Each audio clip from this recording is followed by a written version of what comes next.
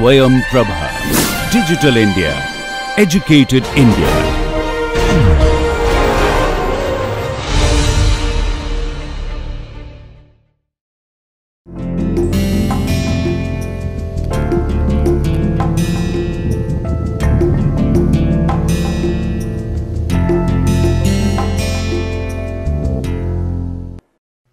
Welcome back to the 7th lecture or the second lecture of the second week.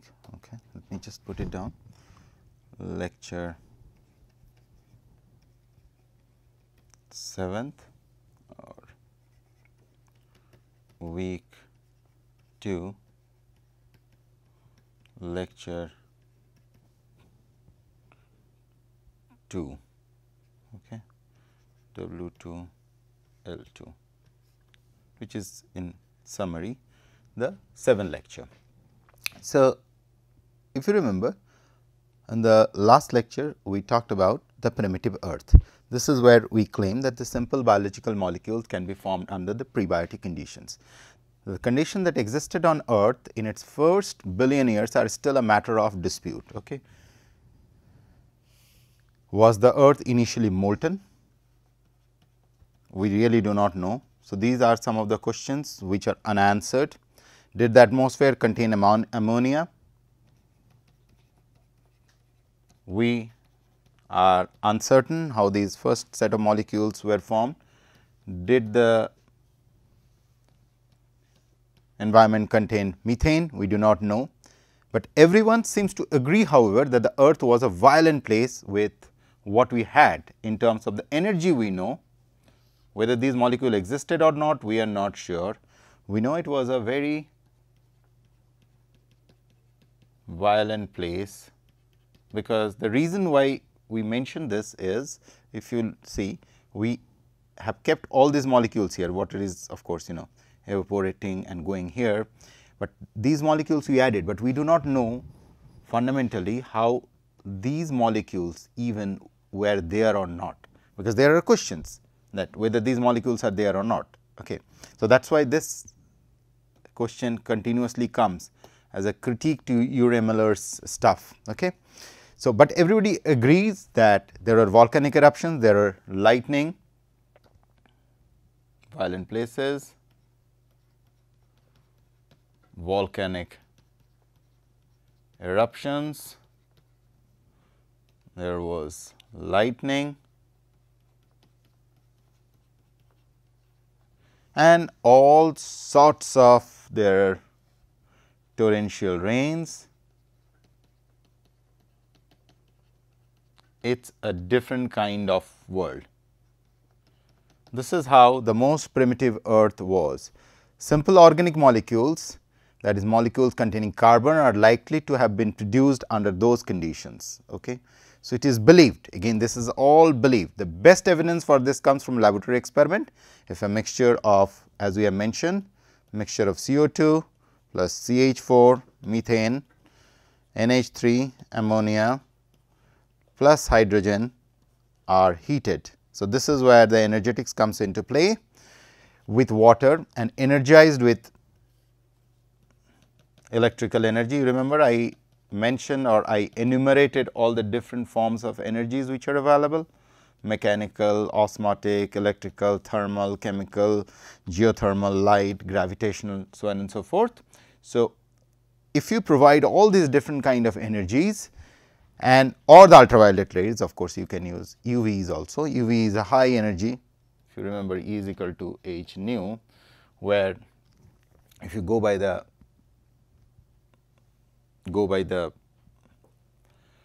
wavelength of it. So, basically E is equal to h 1 upon lambda, and this lambda, the higher the lower the lambda is, higher is the energy value, and UV is around 220 to 280 nanometer. If you remember that hard UVs and the soft UVs, they may be, the numbers may be slightly left or right, but this is where it ranges. So, UVs has extremely high energy. Okay. So, if you provide all these different kind of energies, that is capable of making some of the very early biological molecule. Among these products are number of compounds like hydrogen cyanide HCN, formaldehyde HCHO, and it is possible that they may lead to formation of amino acids, nucleotides,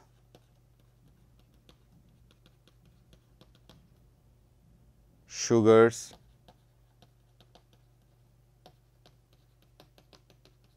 fatty acids. So, this is the other way of looking through urinometer eyes that this is possibly may have happened. But for us, barring aside, leaving aside all these controversies, how life probably have evolved, what is important for us to appreciate and understand is that it really does not matter to get into that controversies, but what is important for us is to realize that the key point what we wanted to highlight here is this drawing, that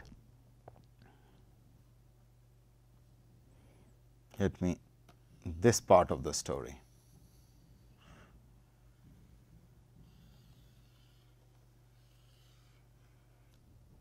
A molecular self assembly governed or carried out by energy, and in that process the second aspect what we have to be careful is this part,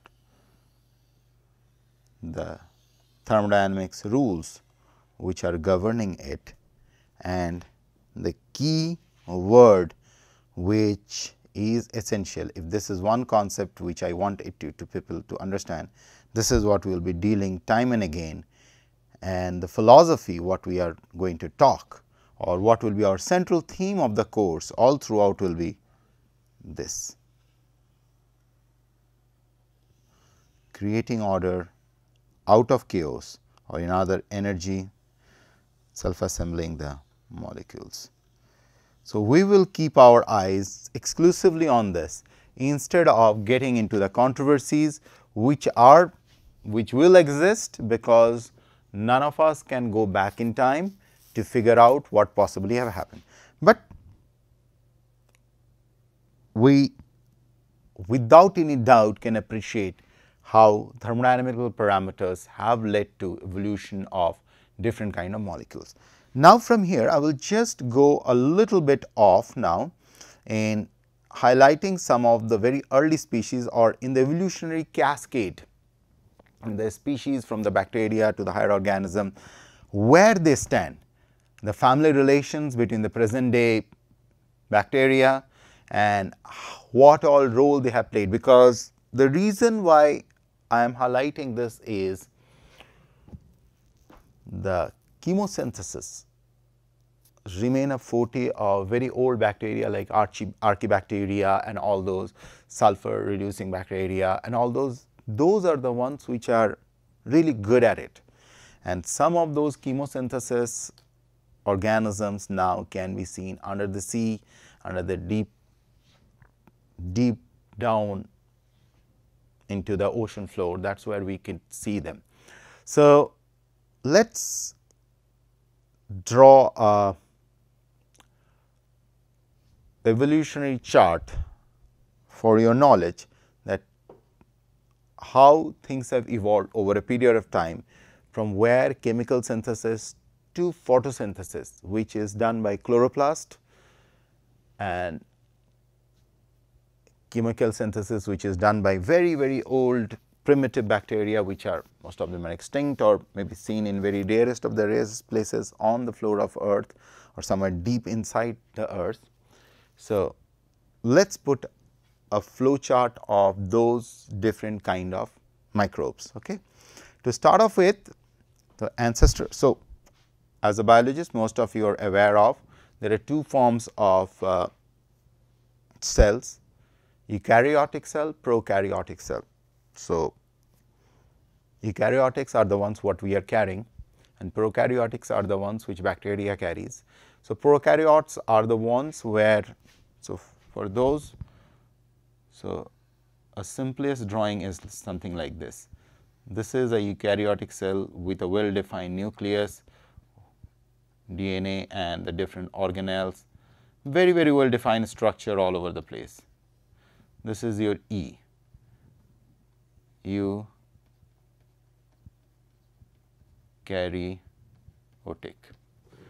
and then comes prokaryotic. So, very simple. They indeed have a not as well developed membrane, but they do not have anything called a nuclear membrane. So, this is cell membrane CM, this is nuclear membrane, these are the different kind of organelles. I am just putting it as O. Okay. So, whereas if you see the prokaryotes, so here you have nuclear material NM, you have they do not have any well defined organelle, all the chemicals are scattered around. So, this is prokaryote is much less organized. So, this is a less organized. So, now why I use the word less organized and more organized? There is a reason why I use the word. I very purposefully picked up this word. The reason being, whenever we talk about organization, organizational skill or organized, in our colloquial terms, we always say, oh look, such an organized city, oh such an organized group of people, such an organized industrial setting. So, when you talk about organized, that means you have to invest a lot of energy in ensuring organized structure. Otherwise, if there is a chaos, you keep something here, things are moving around, you really do not have to spend a lot of energy. So, if you keep this analogy in mind, then you will realize in order to have a more and more organized structure, you have to invest a lot more energy as compared to. So, in other words, if you go back, what I am trying to tell you, that self assembly of molecules or atoms to form organized structure by investing energy. So, the more the organization of it will be, the more energy it will be needing, the more will be its energy expenditure, and most likelihood those have evolved later as compared to the prokaryotes. If I go by the energetics rule, in order to organize a prokaryote, if I am just putting, in order to organize the prokaryote, you need less energy, and the energy consumption of it, its energy utilization of it is less energy utilizer, okay, as compared to, of course, with respect to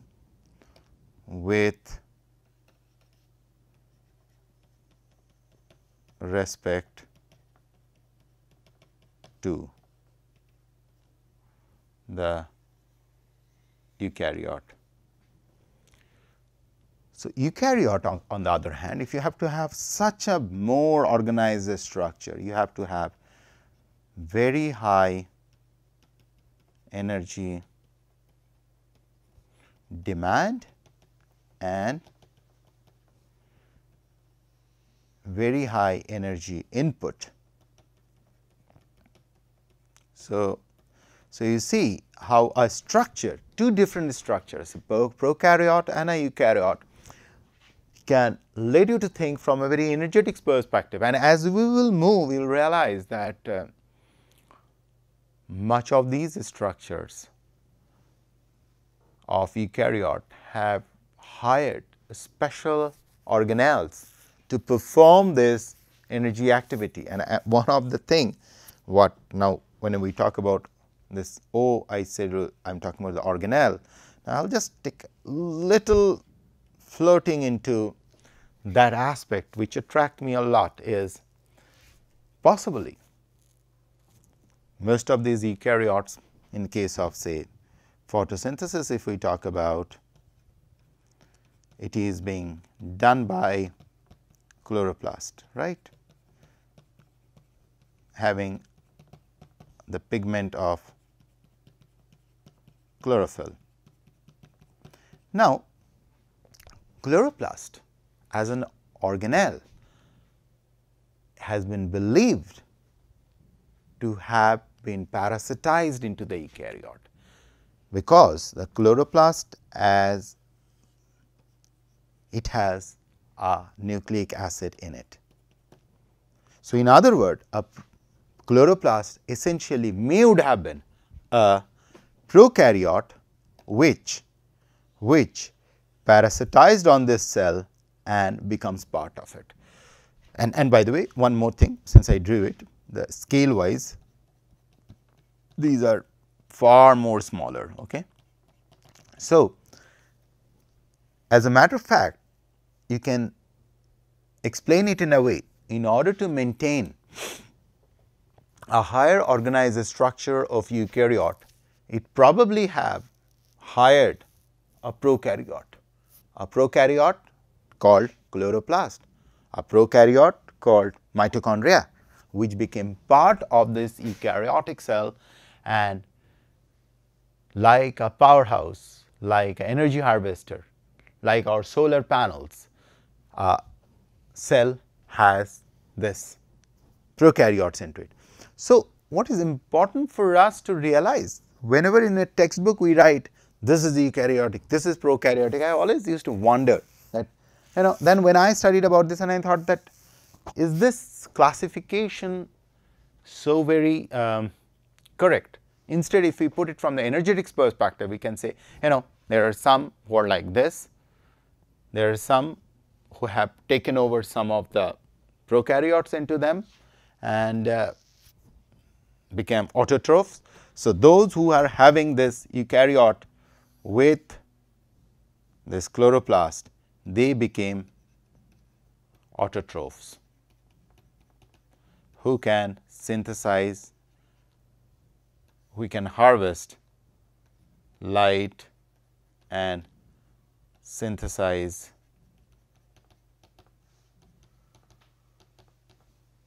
molecules of or energy rich molecules. Okay.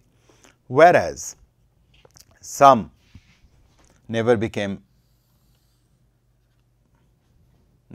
parasitized by those prokaryotes and they remain heterotrophs. They depend on the autotrophs to harvest the energy, and then they consume that some form or other to harvest its own energy, and then comes your prokaryotes. So, this fundamental concept I wanted to highlight for you people to realize, to appreciate that in this whole system there are different ways you can look at this whole thing, and most of these prokaryotes, very early prokaryotes, if we talk about, they have harvested energy by or from chemical compounds. So, this is one interesting concept which I wish to imbibe in you people, to think slightly differently about these prokaryotes, eukaryotes, and the role of chloroplast, which is essentially possibly was a prokaryote at some point or other and got parasitized into a eukaryote to make what we call as the autotrophs. And similarly, mitochondria, which also has a nucleic acid in it or a genome into it, which remain within the eukaryote as ATP molecule synthesizer, okay, but it does not have the ability to harvest solar energy. So, I will close in here. In the next class, we will go into the classification of those prokaryotes and we will move further from there. Thank you.